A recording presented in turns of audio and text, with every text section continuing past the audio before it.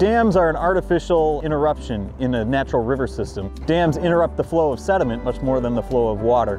We are collecting sediment and water samples from the impoundment behind the Peninsular paper dam to understand if there are contaminants in the sediment that have built up over the years from sediment deposition behind the dam. What's in the sediment is going to determine how it ultimately needs to be managed and or disposed of as a part of the dam removal process. Downstream of historic industrial sites, often arsenic and other types of heavy metals are found. If there are contaminants in the sediment, it may need to be removed mechanically and cleaned, or you may need to prevent contaminated sediments from moving downstream. The sediment samples are going to be collected using what's called a vibrocore, which is essentially pushing a clear plastic tube down into the sediment and then pulling up the sediment that's collected within the tube itself.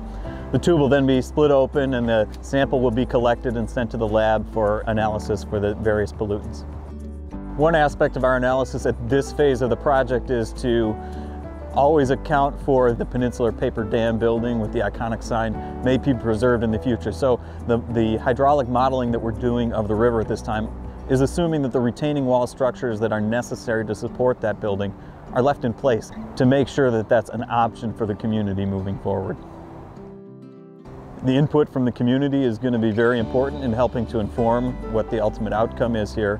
And we're hoping that this data that we're collecting now will help to provide the community with some further insight into what has happened at this site historically and how it could be restored in the future. I think the work of ecological restoration in these natural systems is important, in particular in an urban context, because it really does allow people to connect with nature. We end up with some really fantastic natural ecosystems within heavily urban contexts sometimes. Dam removal is one opportunity for that.